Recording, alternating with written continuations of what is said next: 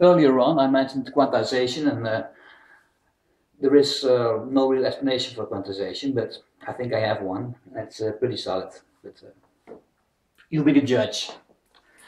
I have here a nucleus, right, an atom core. An atom core, it's built out of neutrons and protons. This blue shield is a sixth shield. The yellow one represents the fifth, the red the fourth, third, and so on. So these are the actual shields. When you look at those shields, you have all these nucleons spinning. Again, if you do nucleons, every Q-tip represents a nucleon spinning. And over here, this is pretty pointed. There is little play in between, so the protons cannot stretch very much. When they overstretch, they can have problems spinning around. So they are limited to a certain length. You also have more shallow corners. So there's a difference between those angles. The atom structure differs, and if a part of that structure has a sharp angle, there's little play and the protons cannot stretch much out. When the angle is more, well, when the legs are more open, there's more play. And the protons can stretch out a little bit more. So that's the half of it.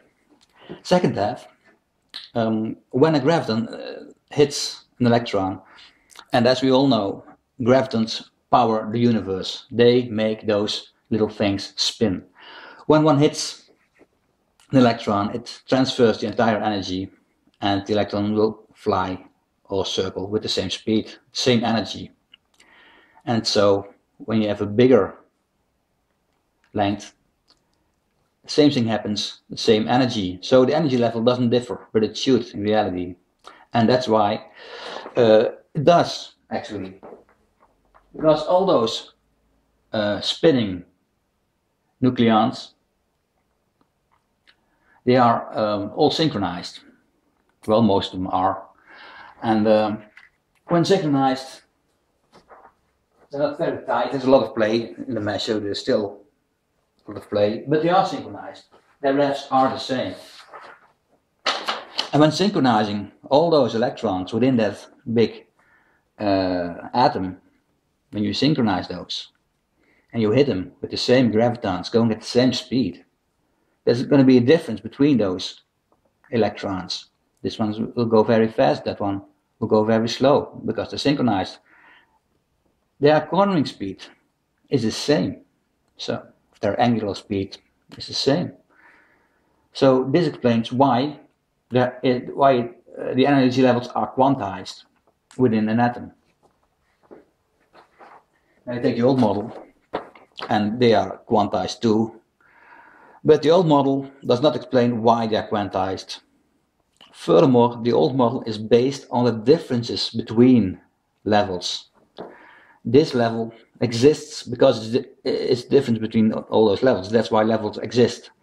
So they're not necessarily the real levels. They only show the difference between levels. That's the old model.